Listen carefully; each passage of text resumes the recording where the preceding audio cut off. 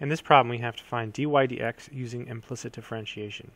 So to do that, we'll start by taking the derivative of both sides with respect to x. So here we have this entire thing, cosine pi x plus sine pi y, and it's all raised to the 6th power.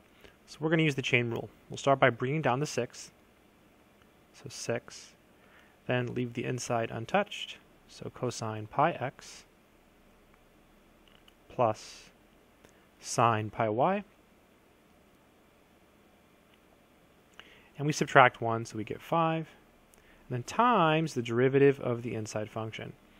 So let's see. The derivative of cosine is negative sine. So it'll be negative sine pi x.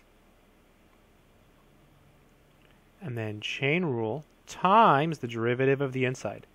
So the derivative of pi x is just pi. That's because the derivative of x is 1.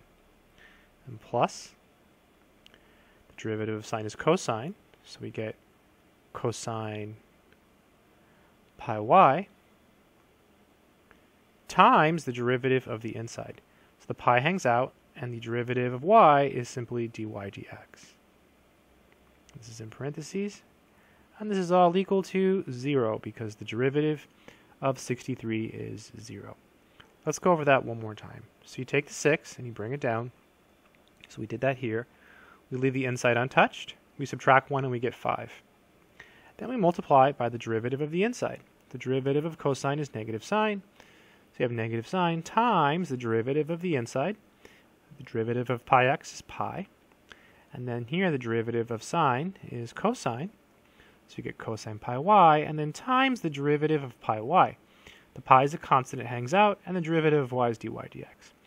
Alright, so the easiest way to do this problem is just to divide now both sides by this stuff here with the 6. So 6 parentheses cosine pi x plus sine pi y to the 5th. And then do that over here as well. 6 cosine pi x plus sine pi y to the 5. So this goes away. And we're left with all of this stuff here. So we have, I'm going to go ahead and put this pi up front. So we have negative pi sine pi x plus, and then pi cosine pi y dy dx.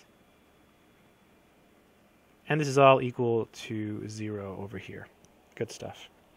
All right, so now we simply have to solve for dy dx.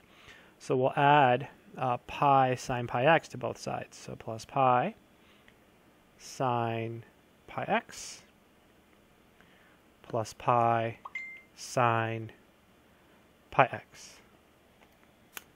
All right, and then so on the left, this cancels.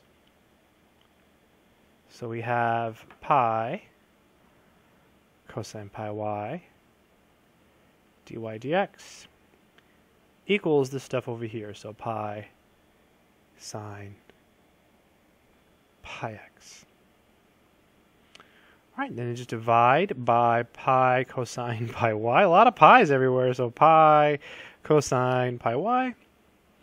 And then divide by pi cosine pi y. Boom, the pi's cancel. So what are we left with? We're left with dy dx equals, let's see, sine of pi x